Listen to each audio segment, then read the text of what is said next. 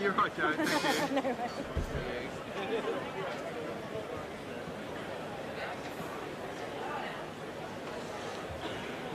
Thank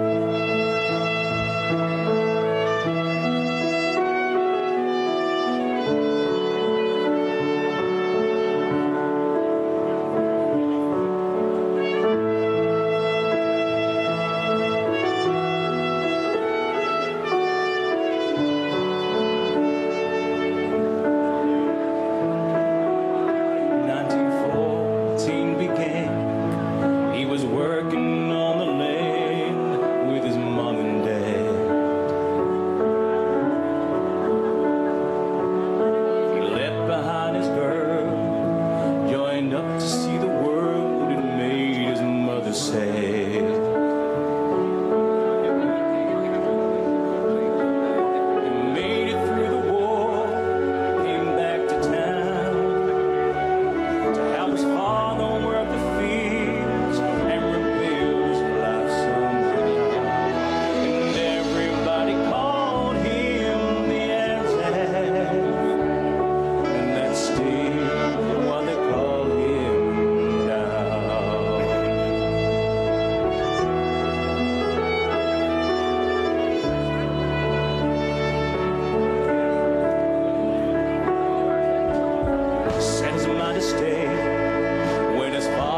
No way.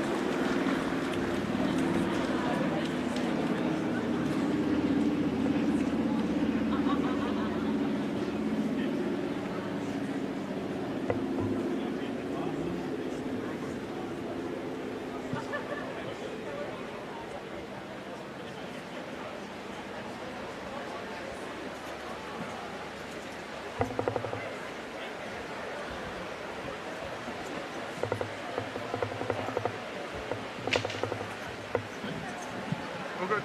Thank you. Thank you. Thank you. Thanks.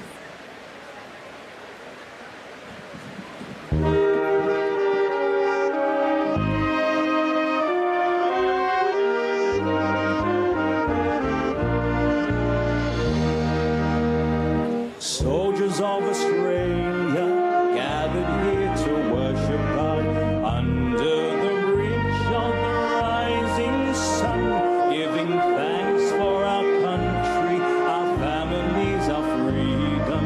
Let hearts and voices arise as one. God, our salvation, guide of our nation, you give us strength to follow your ways. With the cross raised so high, shining bright across our southern skies, we'll serve Australia through all our days.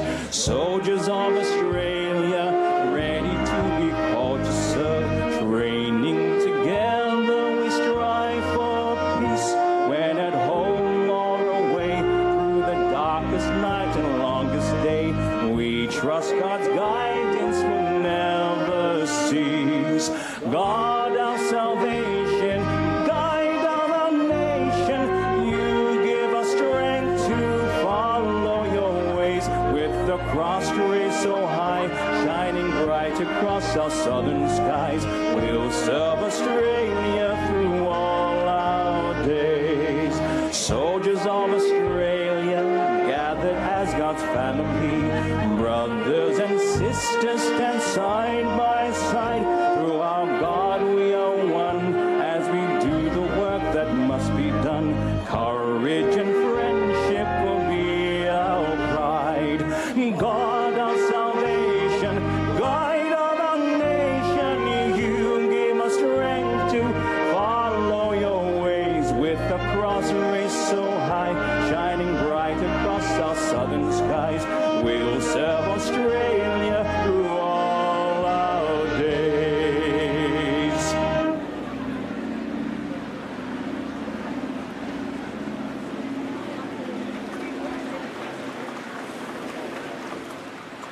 Distinguished guests, ladies and gentlemen, girls and boys, on behalf of the City of Darwin, I welcome you all to the 79th Bombing of Darwin Day commemorative service, a national day of observance.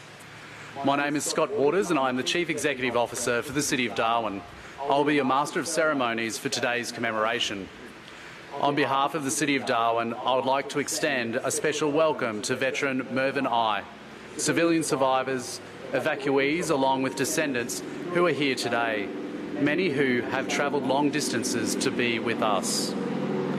To ensure today's ceremony is not interrupted, can you please take a moment to make sure that all mobile phones have been switched off or turned to silent.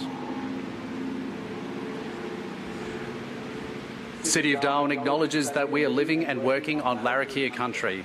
We acknowledge the Larrakia people as the traditional owners of the Darwin region. We pay our respects to the Larrakia elders, past and present, and support emerging Larrakia now and into the future. City of Darwin is committed to working together with all Larrakia to care for this land and see for our shared future.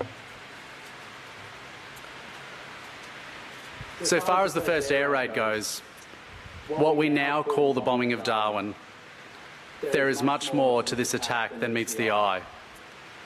The raid began, so it is said, at 9:58 on Thursday morning, but the more historians have examined the story, the more surprising detail can be found. Early that morning, some 300 kilometres northwest off the Territory coast, the 4 aircraft carrier battle group of the Imperial Navy turned into the wind and began launching its 188 aircraft. Once formed up, they flew over the ships in their traditional morale-boosting pass. With thousands of crewmen waving good luck from below, then they settled down into their flight. Absolutely straight on the Tiwi Islands made an admirable navigational marker, but flying overhead, the flight leaders spotted a parked transport aircraft on the runway. 9 of the 36 Zero escort fighters were detached and dived down towards the target. They sprayed it with machine gun and cannon fire and set the transport alight. Some of the overspray hit the communications hut of the missionary Father McGrath nearby. He was radioing to warn Darwin. The rest of the Air Armada had continued on, intent on crossing the coast well to the west of Darwin before tracking in a circle for their final run. This approach from the southeast would give them several advantages. They would be attacking out of the sun, they would have the element of surprise, and the bombers would only have to make one run over the target. The 9 Zeros left their target burning fiercely and hurried to catch up.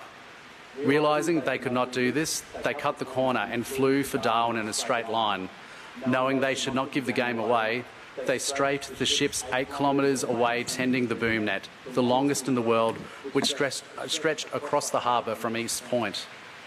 The small vessels there fought fiercely, with one of the ship captains, Lieutenant Muzzle of the HMAS Gunbar, being hit in both knees but remaining at his post. On board HMAS Karakara, leading cook Francis Ems was manning a machine gun. He was seriously wounded but fought on before he collapsed. Later he was evacuated to the hospital ship Menunda but died on the way there. Ems was later awarded a posthumous mention into it should have been a Victoria Cross, as should have been the case for Muzzle. A minute after the boom net attack commenced, Darwin was bombed from the high-level Kate 3-man machines, which were followed by Val dive bombers. They inflicted enormous destruction, sinking 11 ships, destroying 30 aircraft and killing 236 people.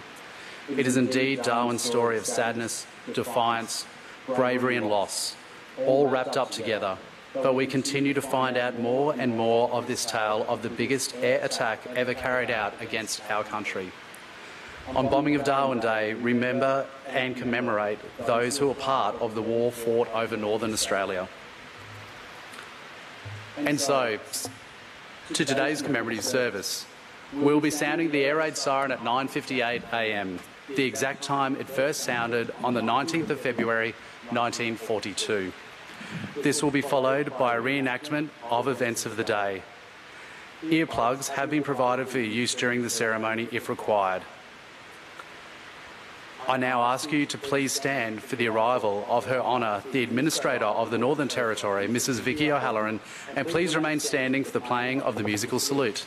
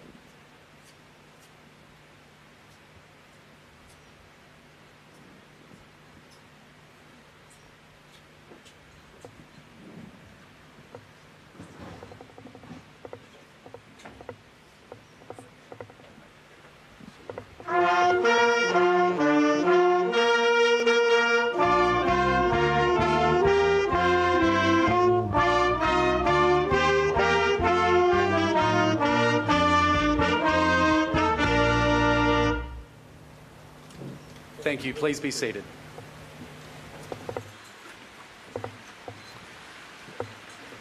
I now take this opportunity to formally acknowledge Her Honour, the Honourable Vicky O'Halloran, Administrator of the Northern Territory, the Honourable Darren Chester, Minister for Veteran Affairs and Defence Personnel representing the Honourable Scott Morrison, Prime Minister of Australia, the Honourable Michael Gunner, Chief Minister of the Northern Territory, the Honourable Nari Arkit, Speaker of the Legislative Assembly, Mr Luke Gosling, Member for Solomon, representing the Federal Leader of the Opposition, Ministers of the Northern Territory, Mrs Leah Finocchiaro, Leader of the Opposition in the Northern Territory, and our host today, the Right Worshipful, the Lord Mayor of Darwin, the Honourable Convat Scarless, and the Alderman of the City of Darwin. Today is a day to reflect on our past and to pay tribute to those servicemen and servicewomen and civilians who were there, those who courageously defended our country, those who selflessly helped others, those who dealt with the aftermath, and of course, those who lost their lives. I now invite Kyriakos Lambrinidis to reflect.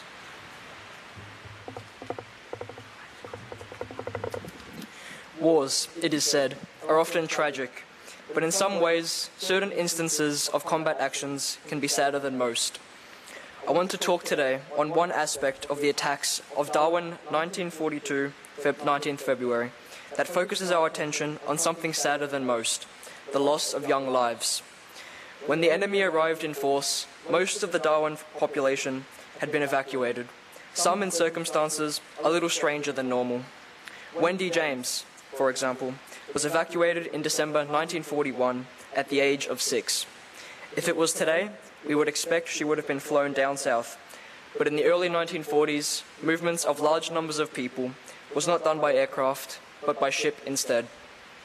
Wendy, together with her mother and sister, went south on a commercial freighter, ironically through waters that even then were starting to be infested with the submarine menace that sent scores of Australian vessels to their end over the next few years.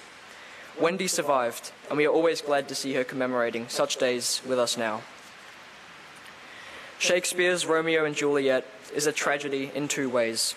There is avoidable confusion, the avoidance of which might have seen the two lovers survive. But the other part of the tragedy is their youth. They had so much to live for. So too did the youngest member of the more than 200 who died on that day. Robert Stobo, a deck cadet on the freighter Neptuna, moored down at the main wharf.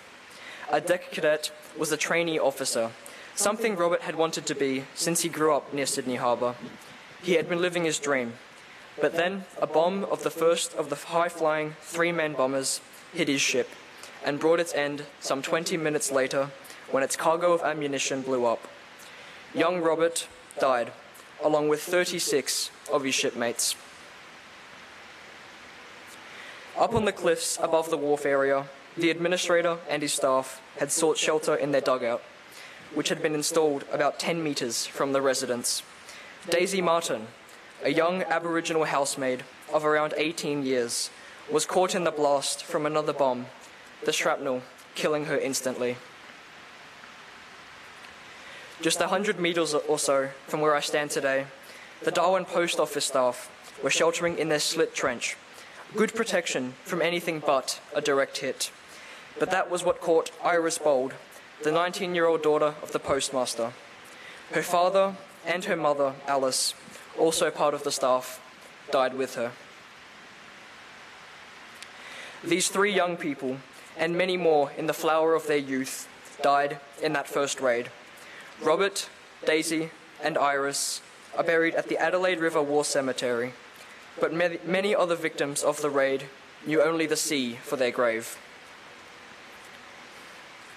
All deaths in war are tragic, but we often find the deaths of young people even more so, for they had all their lives before them and could have realised so much more happiness. Thousands more were to die on Australian soil as the air war raged across the north of the continent, from Townsville in Queensland, down the east coast, and to our west along the coast, down nearly as far as Perth. We remember all those who died every year, and we will continue to ensure their memories live on every time we gather on this occasion. Lest we forget. Thank you.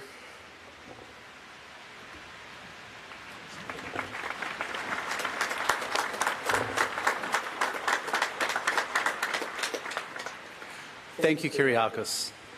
Ladies and gentlemen, girls and boys, Shalom Carr, accompanied by the band of the 1st Brigade, will now perform My Country.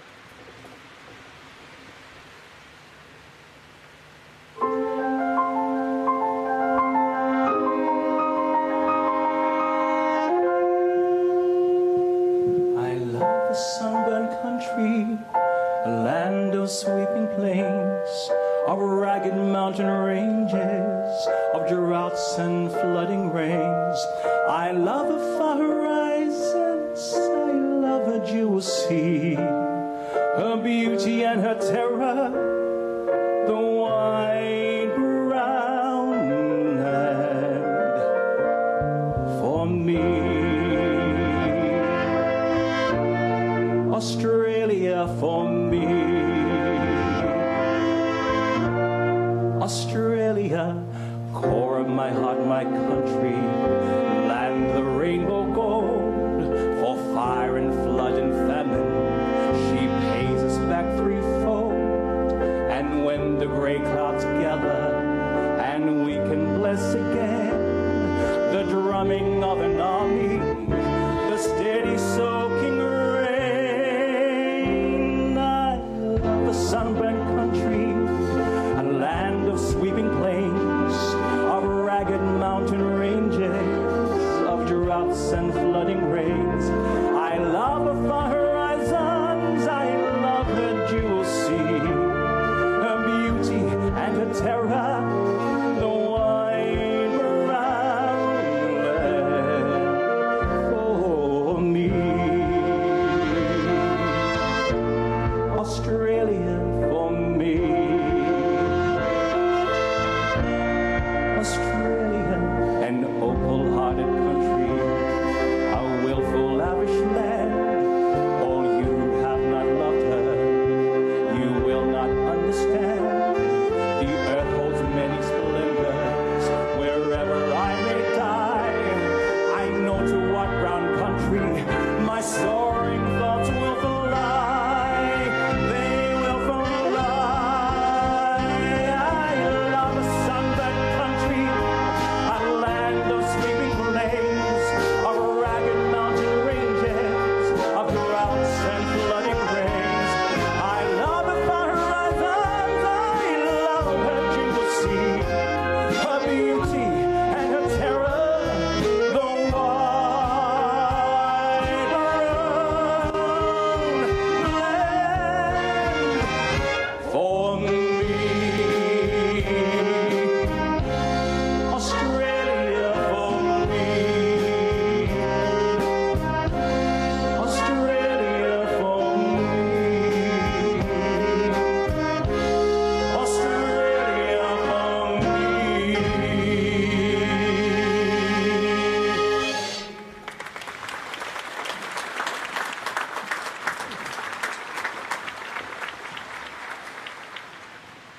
The ceremony will now continue with the arrival of the Australian Defence Force Catafalque Party. Please be upstanding.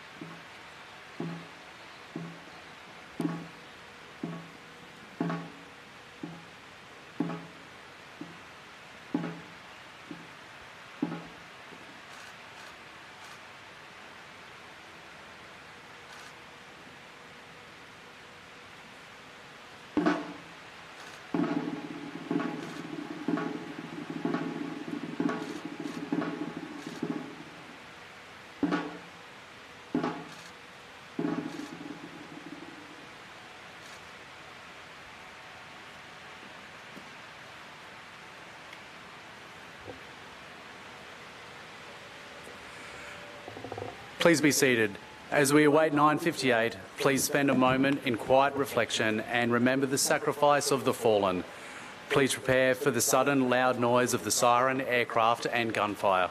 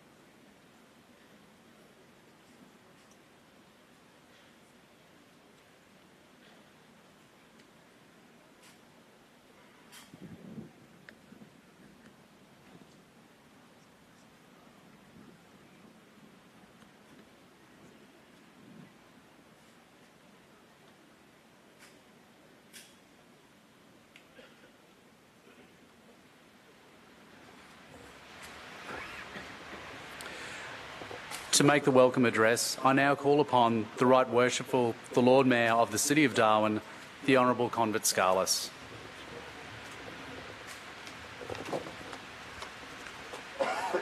Ladies and gentlemen, distinguished guests, boys and girls, welcome to the commemorative service of the 79th anniversary of the bombing of Darwin. I wish to acknowledge the traditional custodians of this land, the Larrakia people, and pay my respects to the Larrakia elders, past and present. Today is a day to pause and reflect on our history, how it has shaped our present, and the significance it holds in our future. Darwin has an especially unique military past of national significance. This site where we are today is the only commemorative site in Australia from which a battle was fought in defence of our country. This is the place where the war came to Australia. The importance of this site and the attack that took place in Darwin are becoming increasingly recognised in our national psyche, and the recent addition of the eternal flame to this important cenotaph precinct symbolises a perpetual gratitude, a remembrance of this occasion.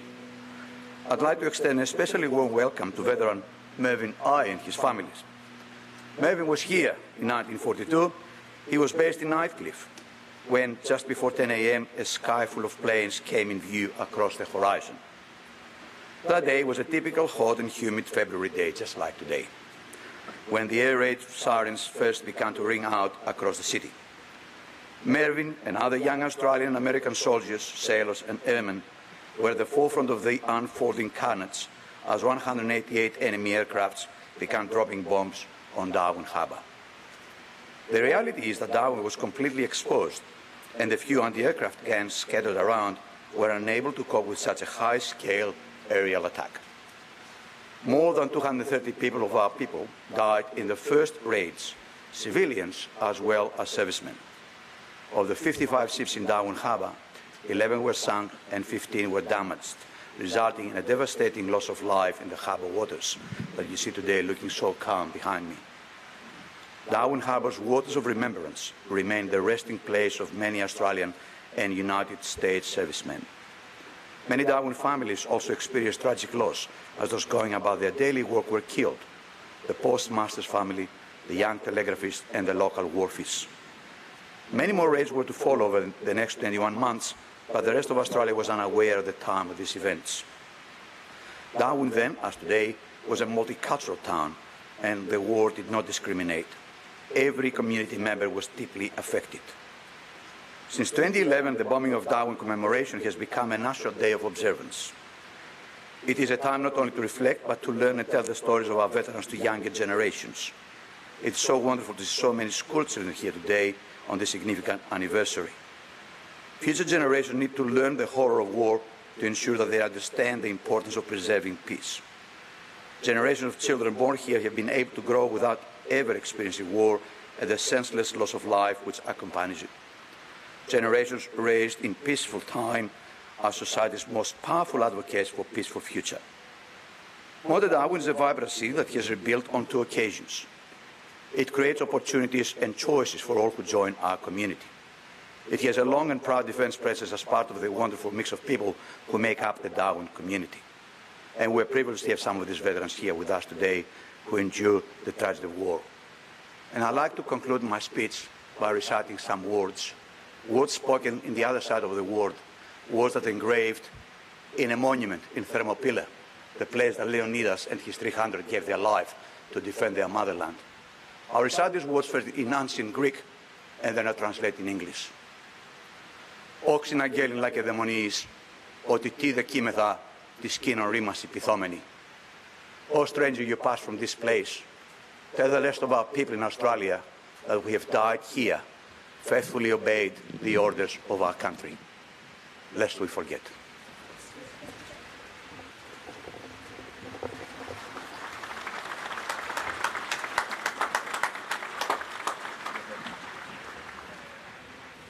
Thank you, Lord Mayor. It is now my pleasure to introduce Her Honour, the Honourable Vicky O'Halloran, Administrator of the Northern Territory, to present a reflection.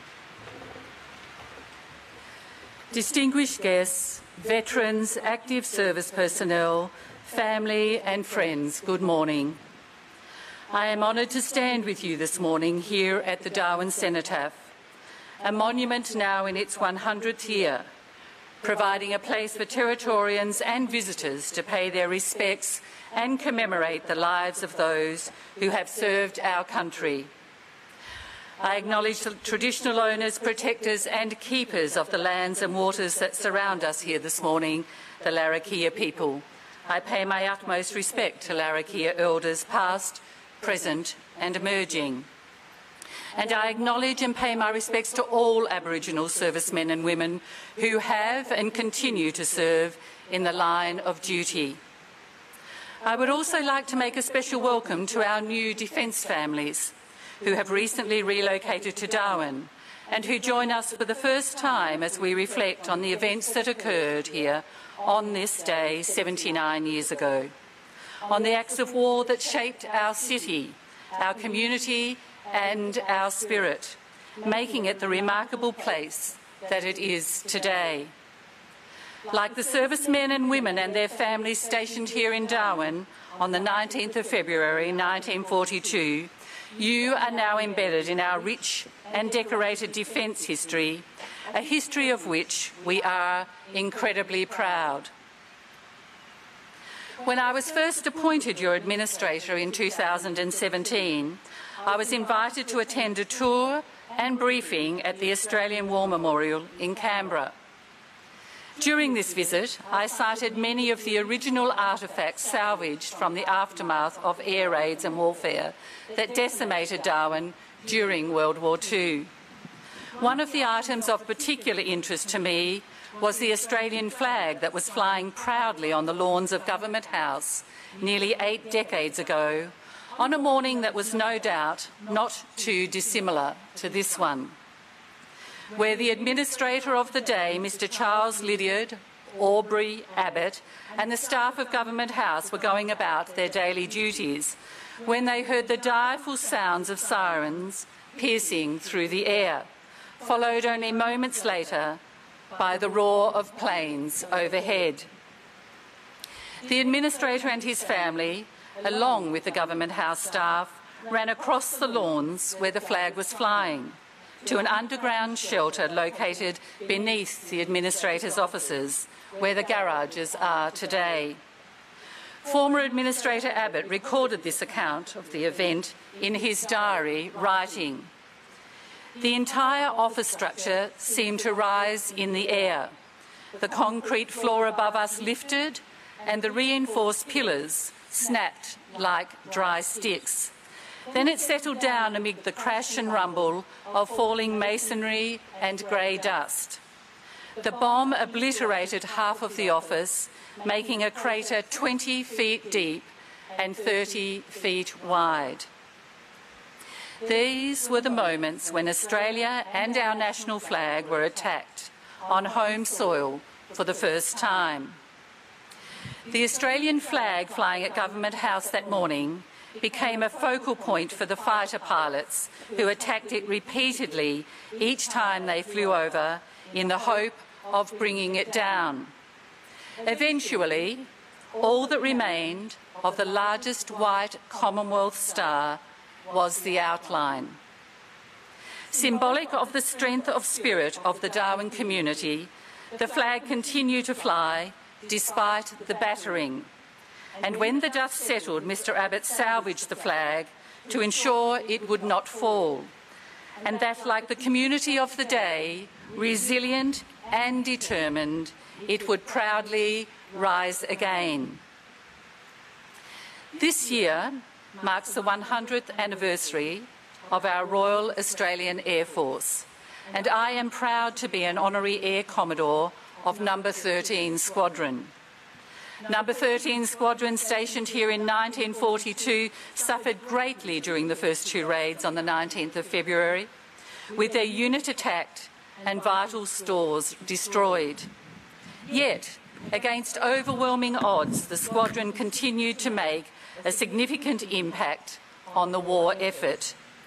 They conducted vital reconnaissance and search missions, successfully striking and sinking 2 enemy vessels and damaging a third off the coast of Timor and the Dutch East Indies. In recognition of its wartime contributions, No. 13 Squadron was awarded the United States Presidential Unit Citation, one of only 2 RAF squadrons to have received this honour. During my time as administrator, I have had the great privilege of spending significant time with our defence personnel right across the Northern Territory, with Norforce personnel in Alice Springs, Batchelor and Nhulunbuy, at RAF headquarters in Tyndall and at our Larrakia and Robertson barracks here in the top end. I have seen firsthand the high-level technical expertise used in securing our extensive borders while surveying our coast with our Navy and with the Maritime Border Command. What has been particularly noticeable to me in each of these encounters is the clear and fundamental commitment to serving our country and protecting our Australian values and way of life. We are fortunate to live in a country with an eminently experienced, dedicated and highly skilled defence force, who through rigorous training have the expertise to support and defend us in times of crisis. While we remember the horrendous acts of war that occurred on this day in 1942, killing more than 200 civilians and service personnel, let us also reflect on the continuing crucial contribution of the people of our ADF. These remarkable Australians fought then, as they continue to fight now, for our ongoing safety, our freedoms and our way of life. To all our pilots, our soldiers, seamen, submariners, reservists, instructors, medical staff, cadets and officers, our heartfelt thanks. You truly do serve us all. And to the mates, the colleagues and the cobbers who made the ultimate sacrifice in the line of duty, you will not be forgotten, nor have you died in vain. Go well, everyone, and thank you.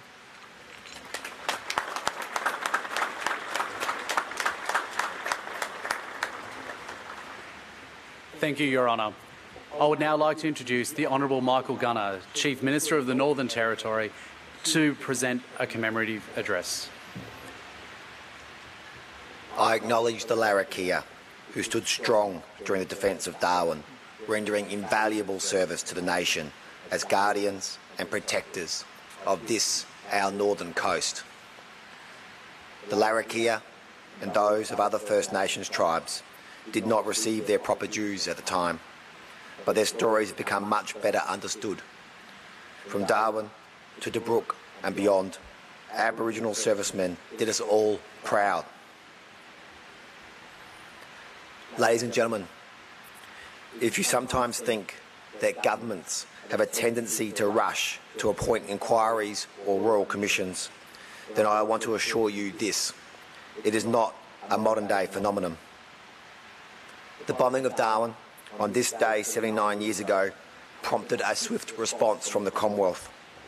On March 3, 1942, Justice Charles Lowe, a Victorian Supreme Court judge, was appointed to conduct a commission of inquiry into February 19.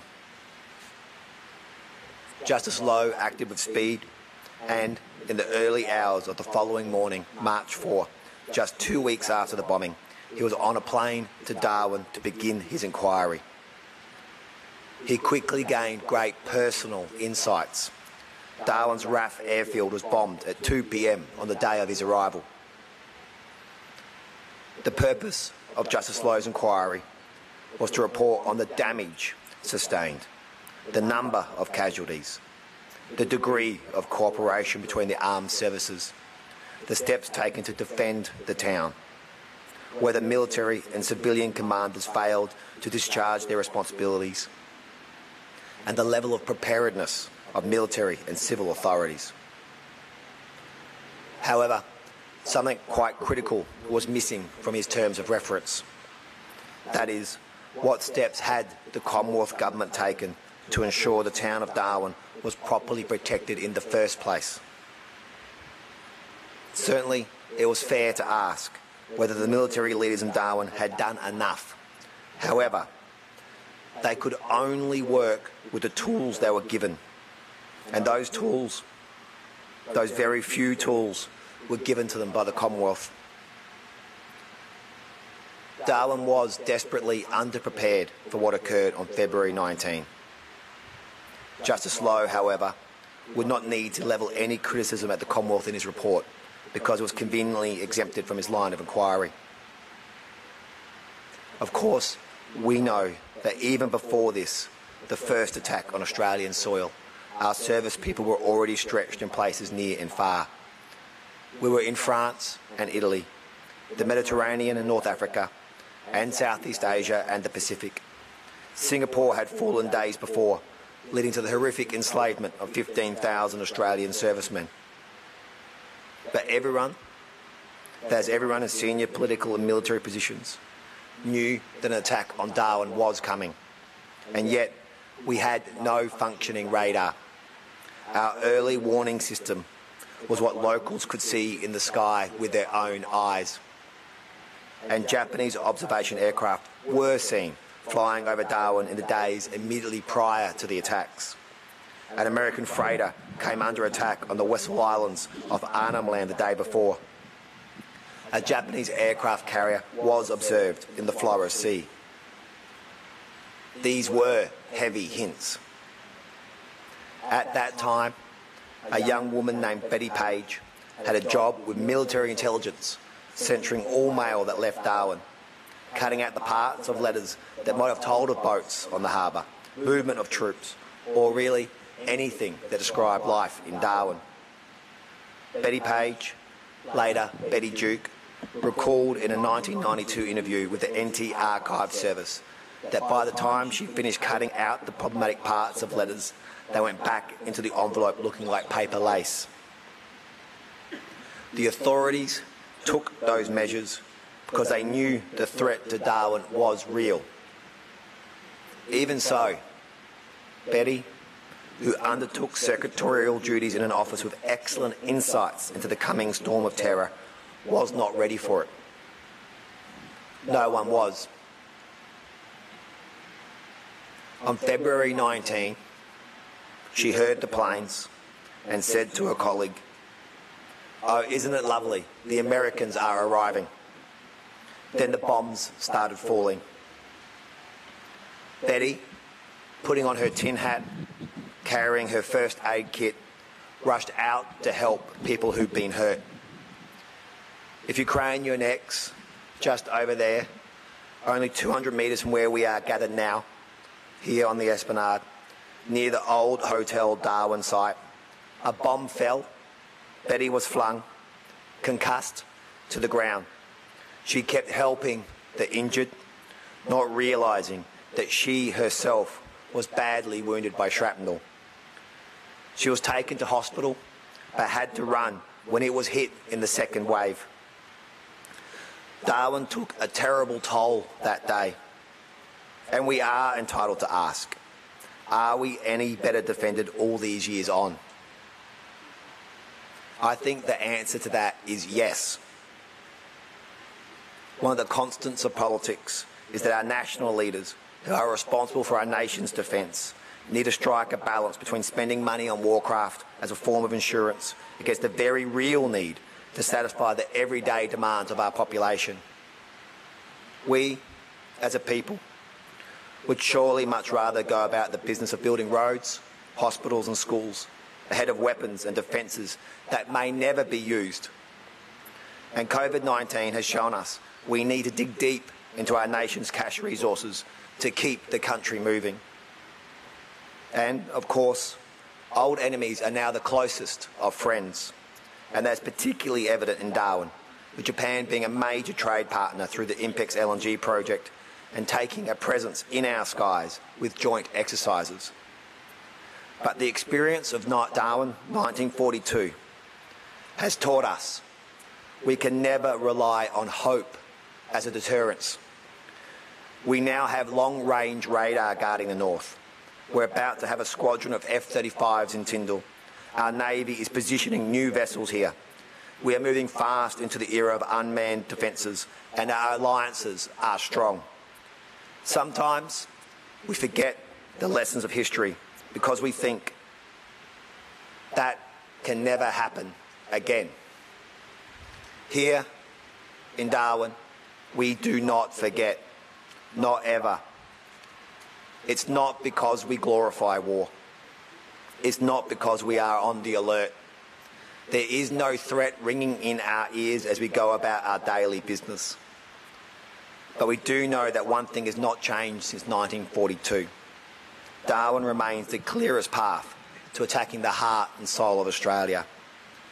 That is why we hold close the events of February 19.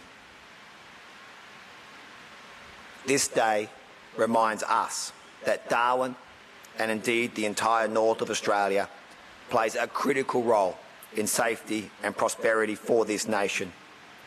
It was true then, it is true now, and it's only by remembering that we can truly say, lest we forget.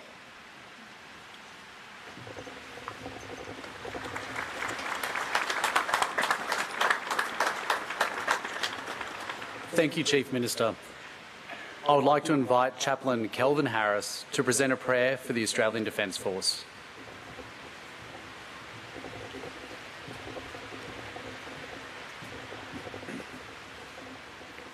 It is now a time to lift our minds and our hearts in prayer and thanks for those who have given their lives and those in our Defence Force who are still willing to give their lives in our defence. Let us pray. Lord our God, we thank you for the service and sacrifice of all who have made possible the freedom we enjoy and the heritage we have been given.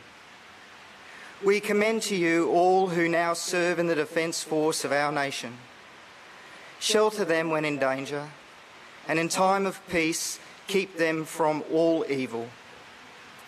For ourselves, we pray that you will help us to persevere in loyalty and courage, and grant us to be worthy of those who have gone before us. For Jesus Christ's sake, Amen.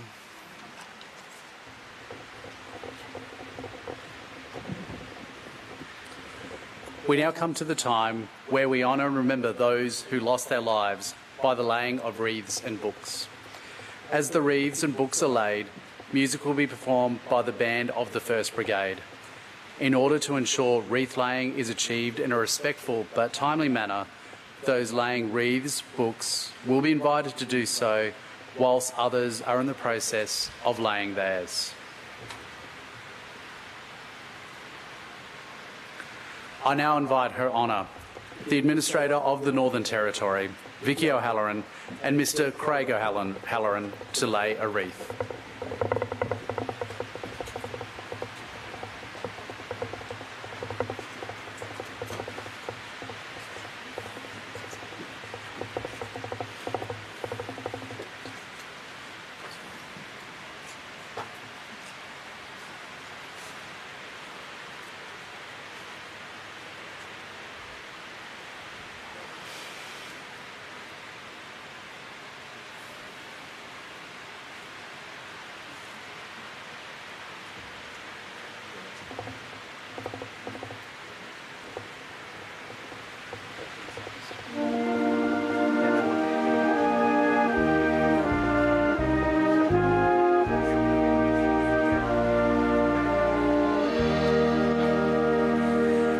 I now invite the Bombing of Darwin veteran, survivors, evacuees and descendants to lay their wreaths or books.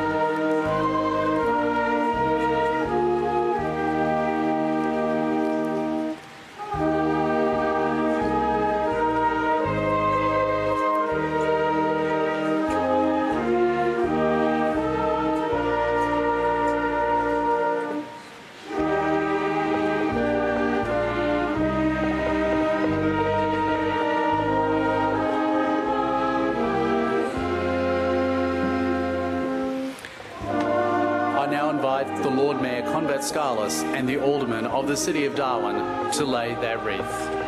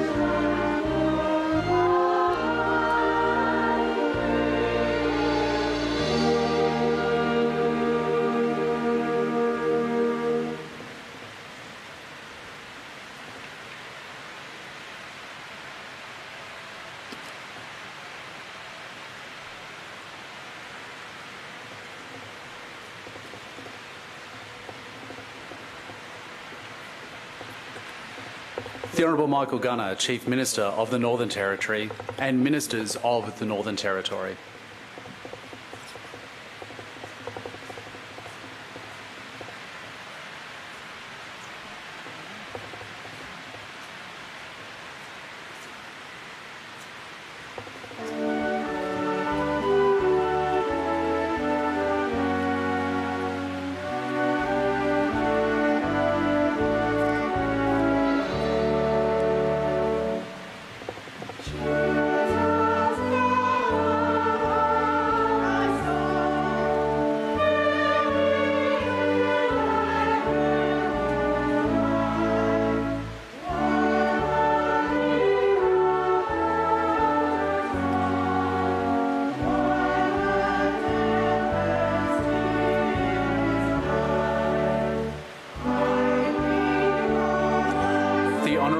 Chester, Minister for Veteran Affairs, representing the Honourable Scott Morrison, Prime Minister of Australia, and Liz Cosson, Secretary of Department of Veteran Affairs, representing the Minister for Veteran Affairs and Defence Personnel.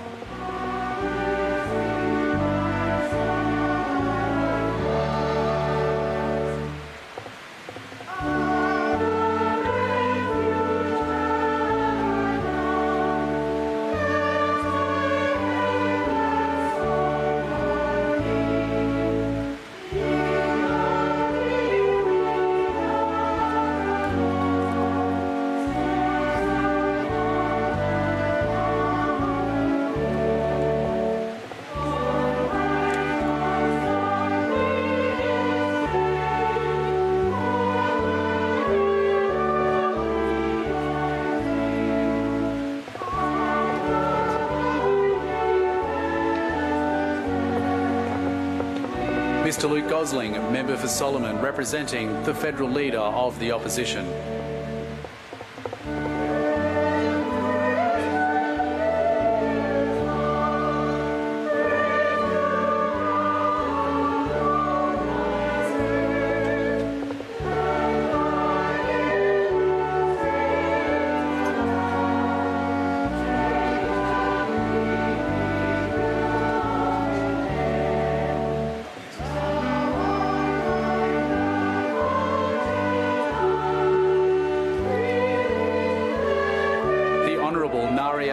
Speaker of the Legislative Assembly and members of the Northern Territory Legislative Assembly.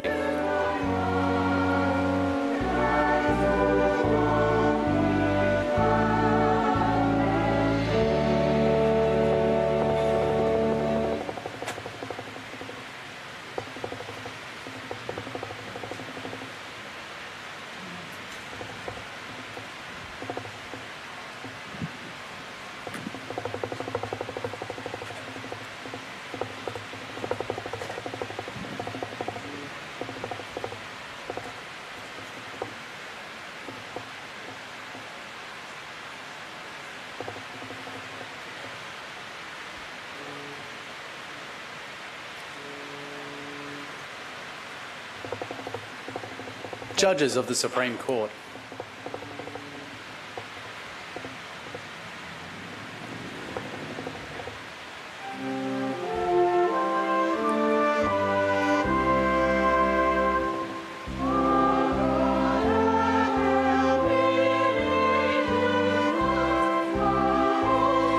Mrs. Leah Finocchiaro, Leader of the Opposition, and members of the Opposition Party.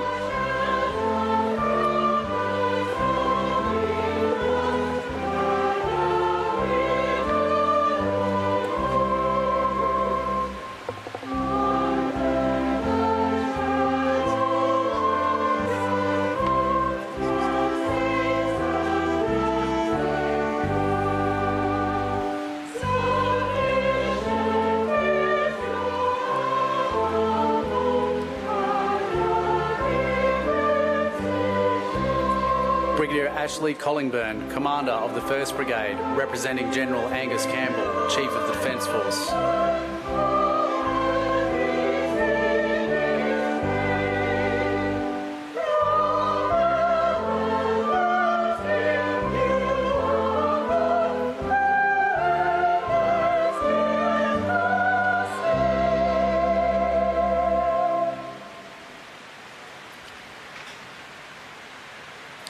Commander Moses Rodino, Commanding Officer, HMAS Coonawarra.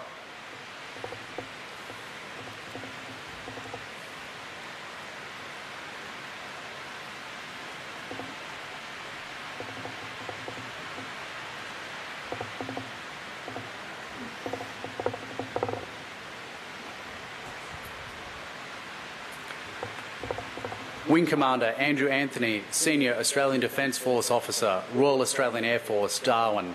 Wing Commander Shane Smith, Senior Australian Defence Force Officer, Royal Australian Air Force, Tyndall.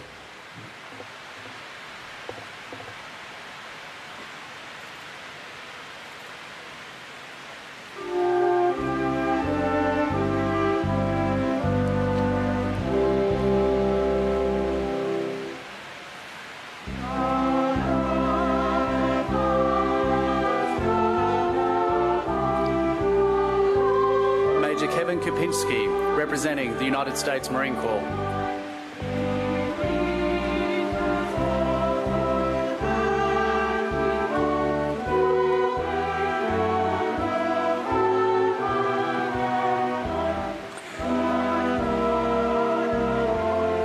His Excellency Mark Glauser, High Commissioner of Canada.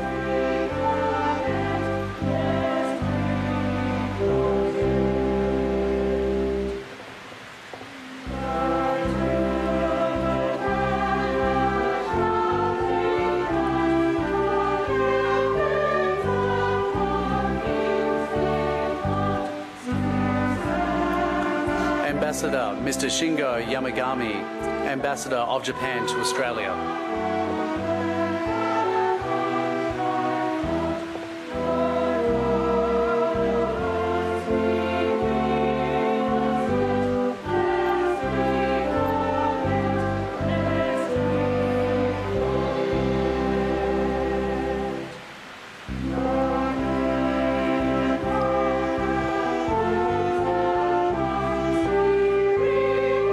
Michael Goldman, Charge d'Affaires, US Embassy.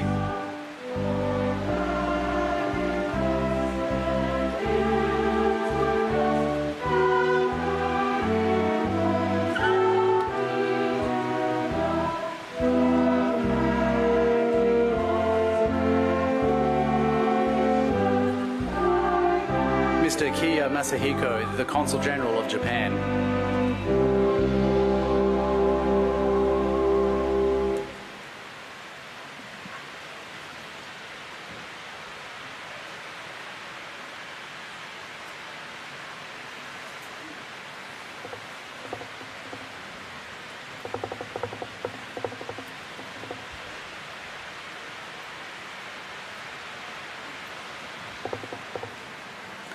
Her Excellency Ms. Ines de Almeida, Ambassador to Australia from the Democratic Republic of Timor-Leste.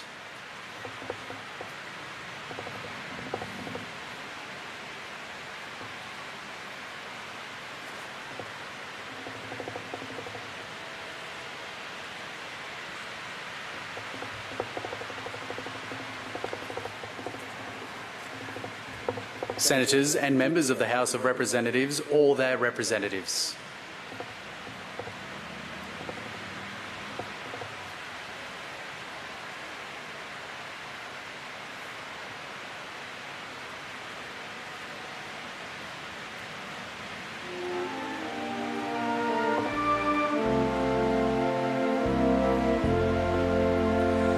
mayors of municipalities, regional, shire and community local government councils, and heads of churches and religious organisations.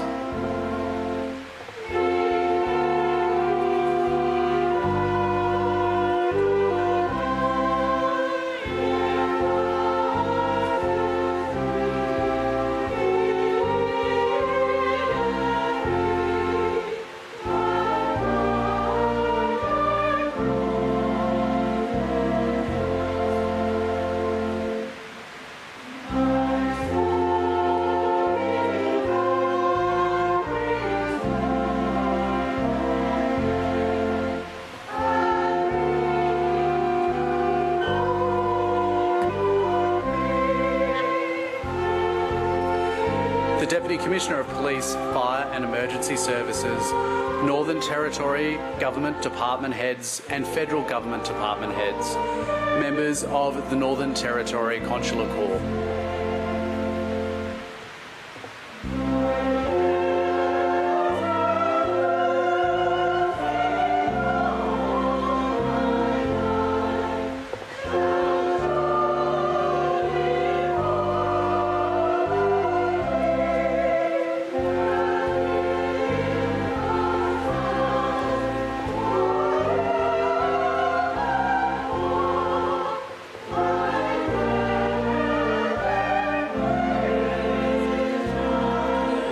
Representatives of the RSL, National Servicemen's Association, and other services and ex-service organisations.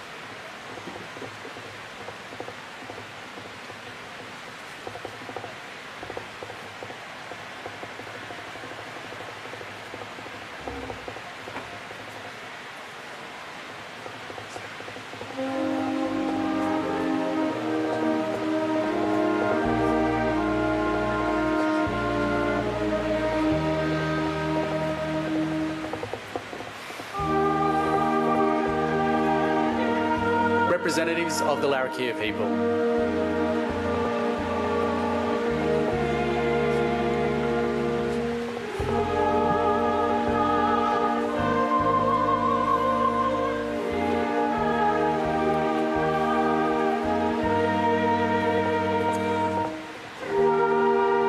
Darwin University and Nursing Museum, Northern Territory, Branch Order of Australia, St John Ambulance, Northern Territory, Australia Post, Northern Territory Red Cross.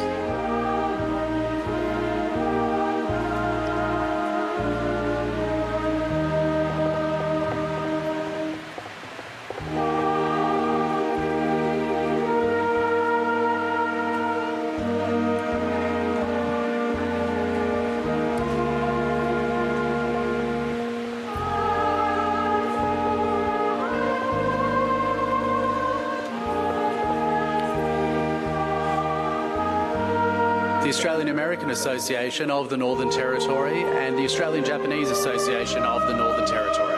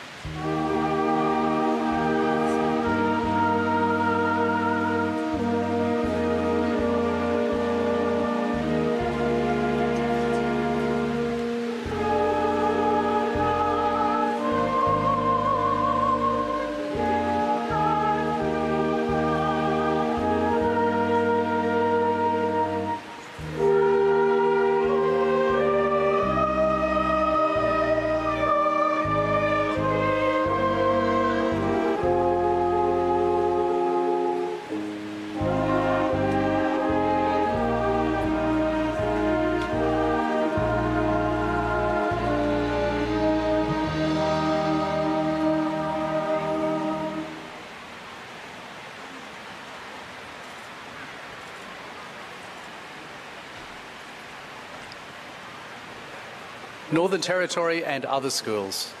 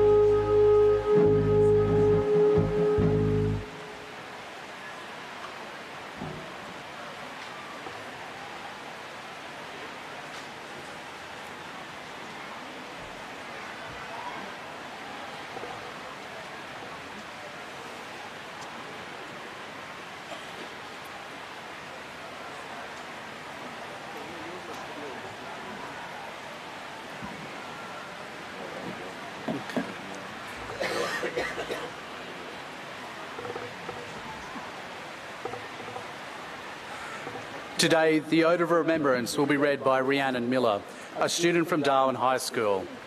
After the recitation of the Ode, the bugler will sound the last post, and there will be a minute's silence to contemplate the sacrifice of the fallen. That silence will be broken with, "We will remember them, lest we forget," and the bugler will then sound the rouse.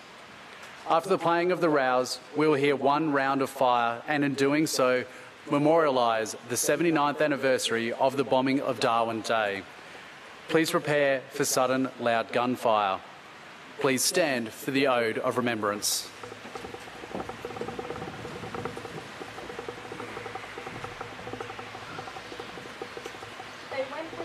They went with songs to battle. They were young, straight of limb, true of eye, steady and aglow. They were staunch to the end, against odds uncounted. They fell with their faces to the foe. They shall not grow old, as we that are left grow old. Age shall not weary them, nor the years condemn. At the going down of the sun, and in the morning, we will remember them.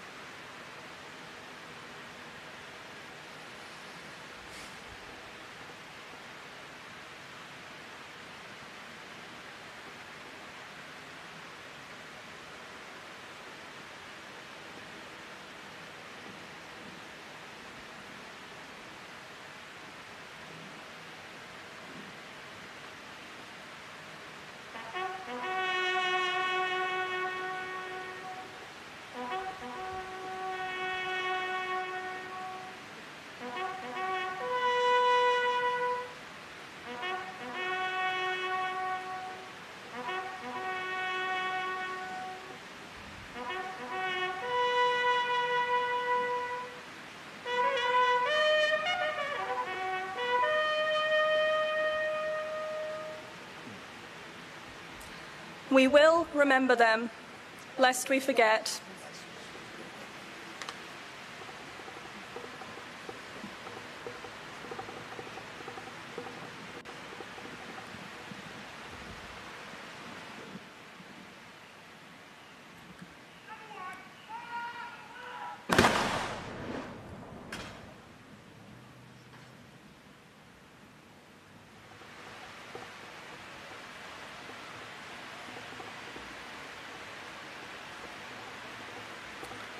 Ladies and gentlemen, girls and boys, please remain standing for the Australian National Anthem to be led by the Band of the 1st Brigade, Shalom Kar and the Darwin Chorale.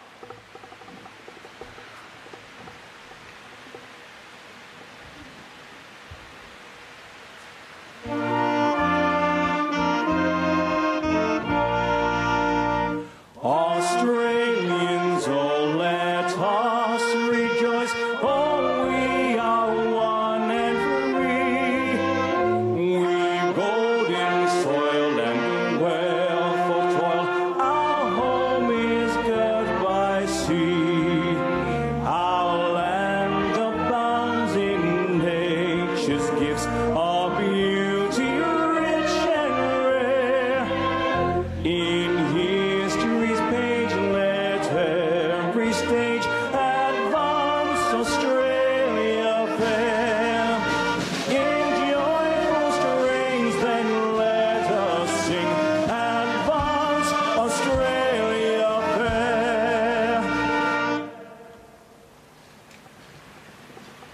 Please remain standing for the benediction and departure of the Catafalque Party.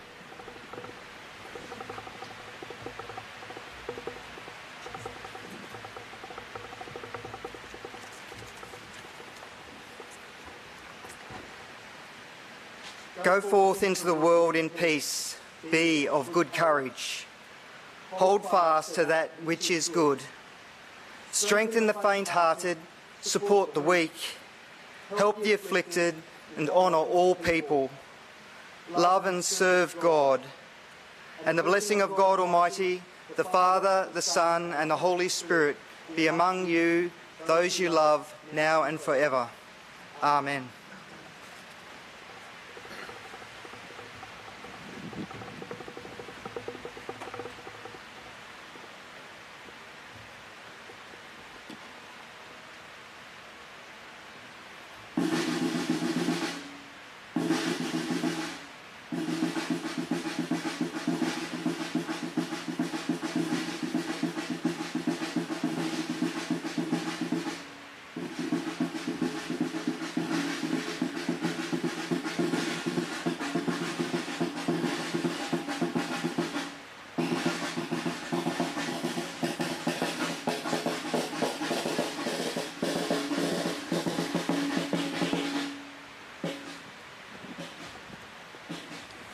Please be seated. In closing, I would like to say a special thank you to the survivors, descendants and evacuees who are here today, and most importantly, our surviving veteran, Mervyn I. This commemoration is very much about remembering what happened in Darwin, and having you here with us from across Australia is truly an honour.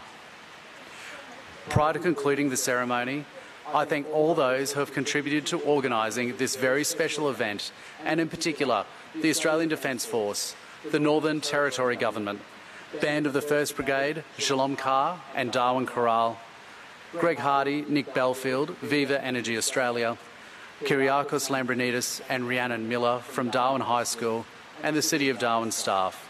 Would you now please be upstanding for the playing of the musical salute and departure of Her Honour, the Administrator of the Northern Territory.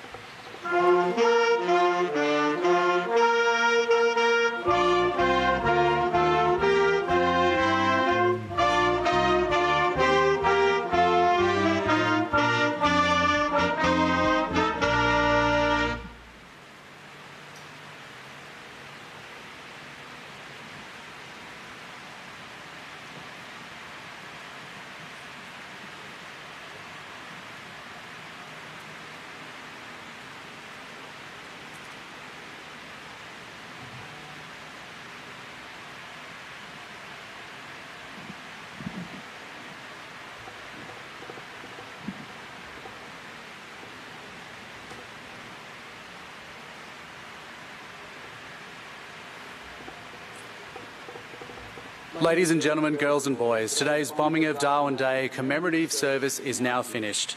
On behalf of the Lord Mayor of Darwin, Convat Scalis, the Alderman of the City of Darwin, I thank you for your presence here today. Thank you and good morning.